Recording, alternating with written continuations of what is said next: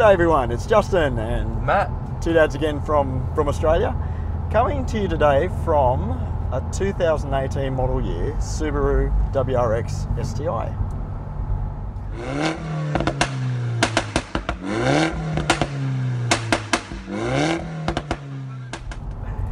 Now mate, this is something I've been looking forward to. I haven't been in a Rexy since probably 2000. You actually owned one back in 2003, an STi? 2003 STi, yeah. Yeah, same colour as what we're in today too. Same colour, it brings back memories. Great colour, yeah. Now how does this feel getting back into it in 2017? What do you reckon? If I shut my eyes, which I obviously won't be doing right now, it feels like my old car. Yeah? It sounds like it. It's got the same feel. It's like I've been time warped back to that same platform. Then I open my eyes and it's got a couple of little changes here and there, some mod con upgrades to keep it current to 2017. But the base foundation, the fundamentals are time warped back to that era. Yeah, it sounds like, I mean, they haven't messed with the formula, have they? This thing, I mean, I've driven it over the last few days, and to me, the word that comes up is just uncompromising. Exactly as it was. It's just something that's just like there's an animal inside it, and it just wants to go. Yeah. You know, I've got to be honest with you up front. I think as a daily driver, there are some probably better cars around, but you know, as a fun performance car, high performance car, it's great, isn't it? It really is. Yeah. It is. It always has been, and in the right environment, this thing it's pretty much a weapon. Yeah. And it's enjoyable. Yeah. It's so sure-footed. Yeah. It takes the corners well. It delivers the power well. Yeah. I think we were chatting about it, like these days, 2017, 2018. High performance cars, I think, are very different to what this car is, isn't it? Like they've got your RS3, for example. You could drive it daily, and it just feels just like a normal A3, doesn't it? Exactly. But you know, flick a switch, whatever, and it just turns into an animal, doesn't it? That's right. Yeah. Exactly. So it's a jack of all trades. Yeah. Really. Yeah. But this car is very different. This car's a time warp car. This car is an animal all the time.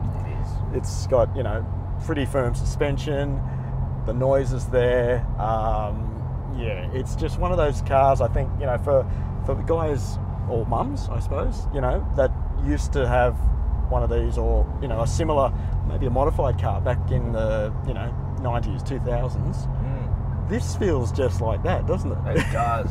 Yeah. For a standard car, it feels modified. Yeah. You're right, it's so true.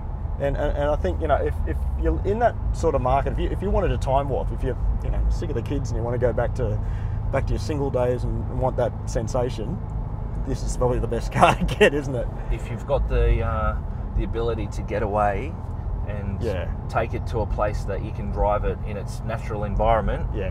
Twisty roads like we're on today. This, it's just in its element, isn't it? It really is. It is. But I don't think, like, if this was your only car, oh boy, I don't know about that.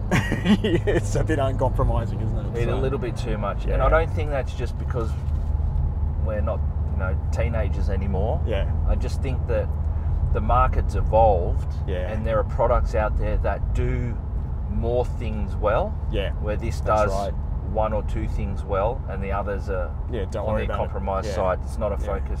Yeah, it's not necessarily a bad thing, I think, too. I mean, you know, it's what it's designed. This is its ethos, isn't it? This is what it's designed to do, and it does it. You know, it's like bugger everything else. I'm a high performance car. This is what I do. Exactly. Yeah. But we had that interesting chat before we started filming about, you know, would kids today, like in their 20s, looking at a high performance car, want something like this? Now, I personally think, you know, there's a lot of other high performance cars out there today that, like I mentioned earlier, do the daily driver thing and the high performance thing both together, and I think that's what kids might be used to today too. This car, I don't know, it seems a bit probably it's a little bit old school for them, isn't it? I think so. Yeah, And I mean, more designed maybe at people like us, I suppose, that used to have cars like this and want to get back into something. Exactly. Yeah. With all the current comforts and lane assist things and all the other stuff that you get with the modern cars, but having that platform where it brings back those memories, having the manual gearbox and the clutch and trying to rev match, and they're great. Yeah. Love it. Now, mate, you've been driving this thing for a little bit now. We're in some beautiful twisty roads here. Give us your impressions. What do you think? Well, firstly, corner entry, the first thing off centre is sensational. It's really nice. It's got that really nice sure-footed feeling.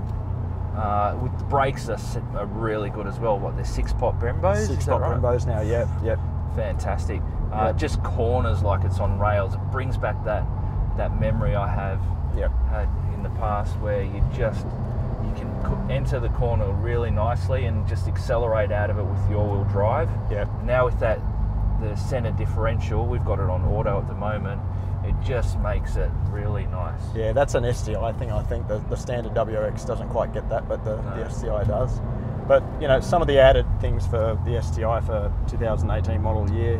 You mentioned the 6-pot Brembo brakes are in that yellow, which I think you're a bit iffy about. I like it. You're a bit iffy. Okay. It's bright. It's bright. 19-inch wheels. I think it's got, what do we got? 245 35 19s, Yokohama Advanced Sport V105s. Biggest tyre size, wheel size on a WRX yet. Yep. So that's probably contributing to how well this thing is just going around corners, isn't it? So. Oh yeah, and we're just rolling through 5/10s. And it's enjoyable. I'm loving it. They have sort of upgraded the suspension a little bit for this year as well. I think they've tweaked the rear sway bar on this thing too, just to give it a bit more compliance. But who cares?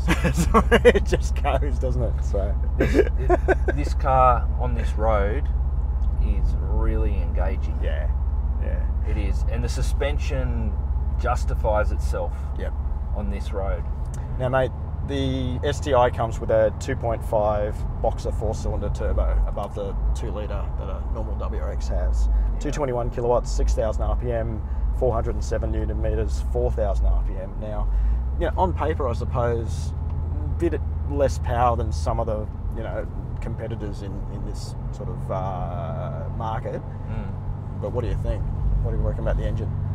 It suits the Australian driving conditions. Yep. Having a little bit more torque. I know in Japan it's got a 2-litre, which revs a lot freer, which is what their target audience enjoys more. Okay. But I enjoyed the engine when I had it back in mine, although saying it was a 2-litre for all you Subaru files.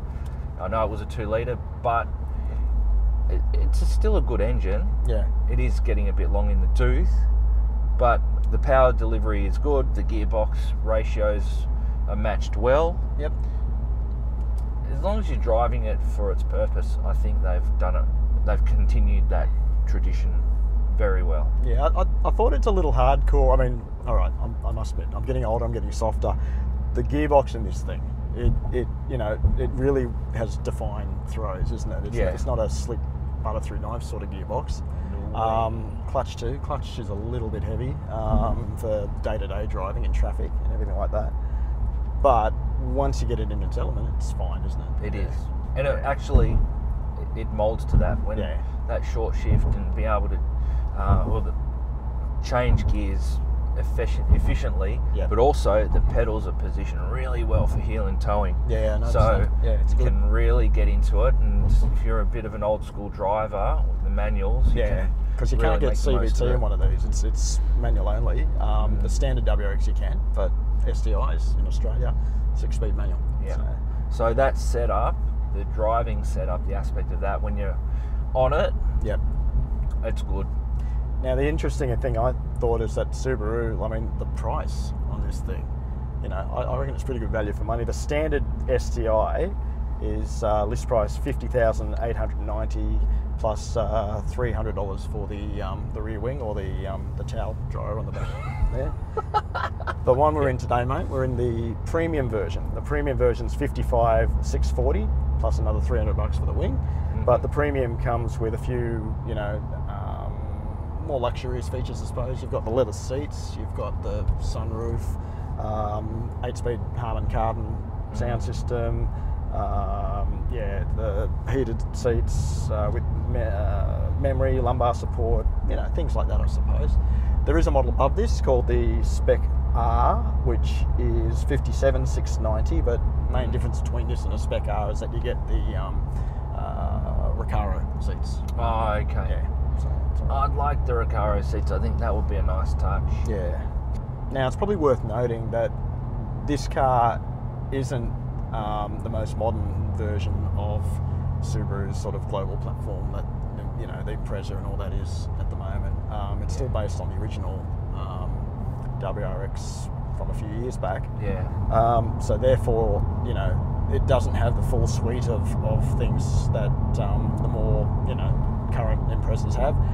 Apple CarPlay, Android Auto, you can't get it in this one.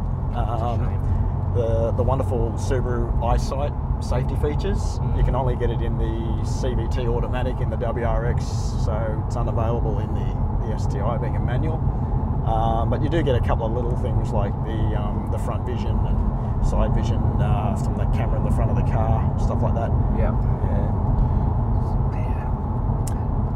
The other thing I've noticed on this car, it's probably I'm speaking a little louder at the moment, is that, yeah, NVH, it's pretty hard riding, it's loud, the tyre noise, but you know what, I'd forgive it that because what it is. Yeah. That's why I'm probably saying it's probably not the ideal family-friendly car. Fun, definitely, but family-friendly maybe so. Yeah.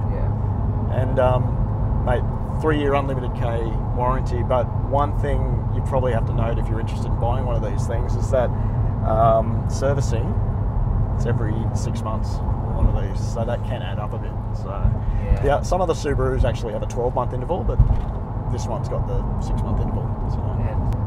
Now, mate, we might just do a little you know, end bit in the car, I suppose. You're having too much fun now. X Factor, what do you think? Oh, it definitely has that in spades. Absolute spades. You turn around and have a second look, definitely. Especially in this colour. Yeah. It's a car that you have to love because there are things there that you have to compromise on. So it's one of those love-hate relationships, and the love has to outweigh the other. Yeah.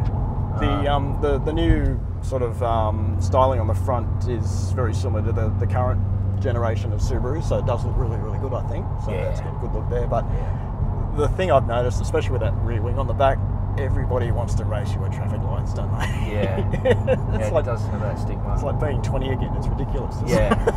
Great for once or twice. Yeah, but you get sick of that after a while. You do. Yeah. And unfortunately, it's illegal to race on the street, so don't encourage that. But also, it's not exactly the fastest in a straight line off the mark either. So, yeah, you probably don't want to even bother trying. That's good. Okay, mate, so in summary, give us your thoughts. What do you reckon? I think it's a good time warp car. Gives you that good feeling of driving. If you love driving manuals, absolutely spot on in the right driving conditions. As you said, very compromising in daily traffic, so you have to be aware of that. I love it. I've had 5 Subarus, so I love the brand, the quality. It's a great brand, and I think the value for money is pretty good too. That, you know, like it's up there with, you know, competitors like, I suppose, Golf R, Focus RS, and things like that. Yeah. But, you know, if you want something that's old school, this is definitely old school. It's They've done a good job. And that's not a bad thing. Exactly. Yeah. I like it. Yeah, I do too. Anyway, guys, just want to put a big thank you out to our friends at Subaru Australia for the loan of the STi, and big thank you to everybody out for watching us. So thanks very much. We'll check you next time. See ya.